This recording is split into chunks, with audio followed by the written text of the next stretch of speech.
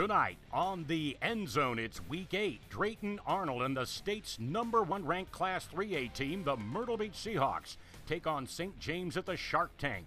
The top-ranked Class 2A team in South Carolina, the Dillon Wildcats, led by Avery McCall and Arion Hayes, host the Marion Swamp Foxes.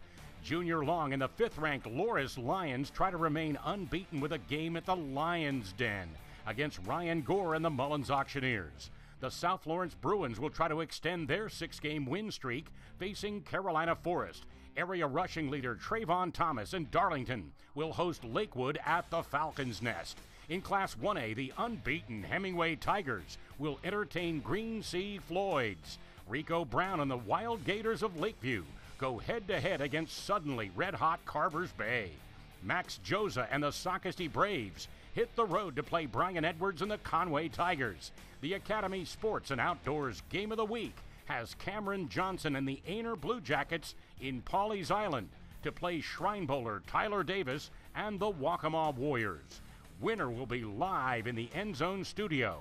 Our feature game in Skeeza is the Carolina Academy Bobcats hosting Lawrence Academy, and will shine the spotlight in North Carolina on the 7-0 Richmond Raiders at Purnell Sweat.